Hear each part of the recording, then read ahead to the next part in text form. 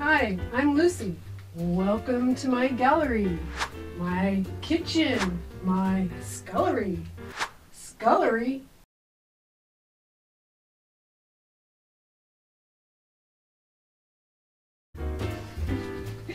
Anyway, today I'm going to be making chocolate oatmeal peanut butter cookies that you don't have to bake, and they're gluten-free. Woohoo! From the peanut gallery behind me, the camera woman is my daughter Erica. Hi! And so the ingredients that we need: a half a cup of salted butter, a quarter cup of cocoa powder, 1 cup of light brown sugar, firmly packed, 1 cup of granulated sugar, a half a cup of whole milk, 2/3 cup of creamy peanut butter, 1½ teaspoons of vanilla extract, and 3 cups of instant oats. To begin, you want to warm up your pan. And I have the pan at about a number 3 if you're using gas, probably between low and medium if you're using electric. And we start off by using our butter. And you want your butter softened, not melted but softened, when you put it in the pan. Room temperature, leave it out for a couple of hours, that works good. Okay, the next ingredient to add, once your butter is nice and melted, then you want to add the cocoa.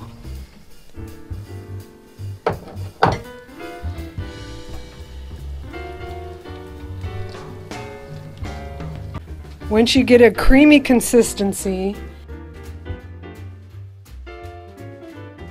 then you want to add the milk.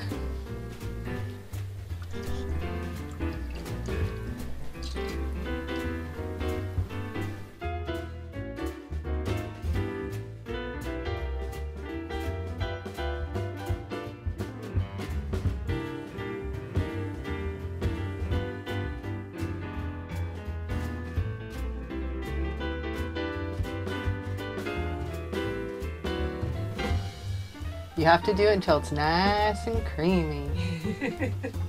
Now, add the sugars.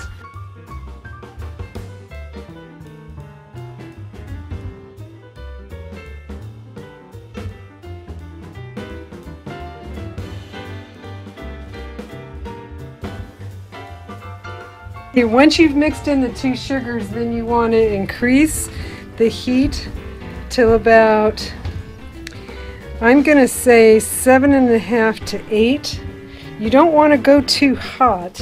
I'm going to go 7 actually here on the gas. And on an electric stove, cook it halfway between medium and high. But while this is heating up, you want to make sure to heat it up slowly. You don't want to burn it. And with the way that the sugars react to the heat, you want it to come to a boil slowly. So you want to continue to stir constantly. Then when it gets to a roiling boil, then you want to cook it at the roiling boil for 1 minute.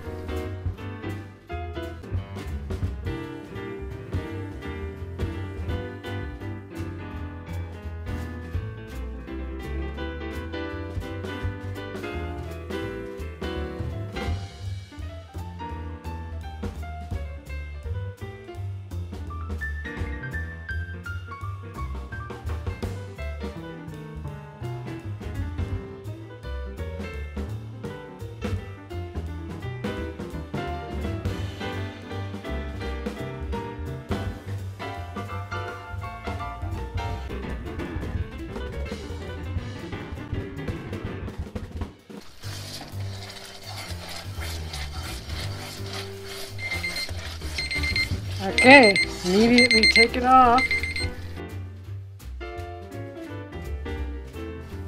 and add the peanut butter.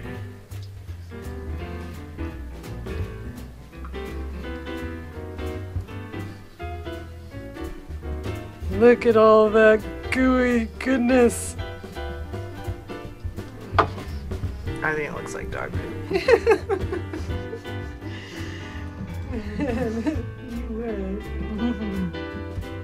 It won't look like it below. You don't want to put the vanilla extract in right away. You want to let the chocolate and the peanut butter cool off slightly so you don't burn the extract.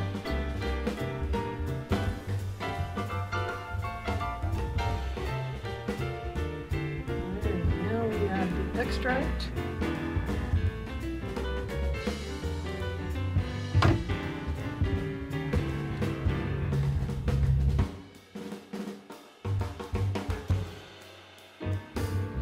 And last of all, the oats.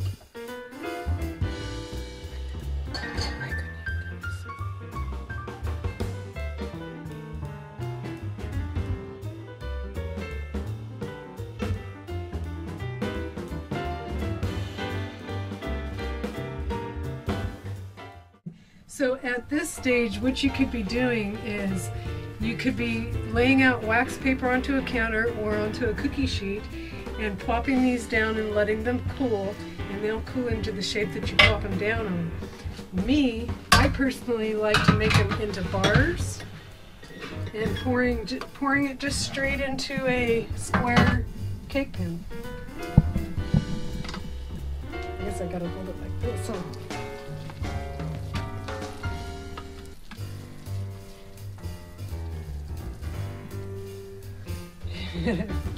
Awkward.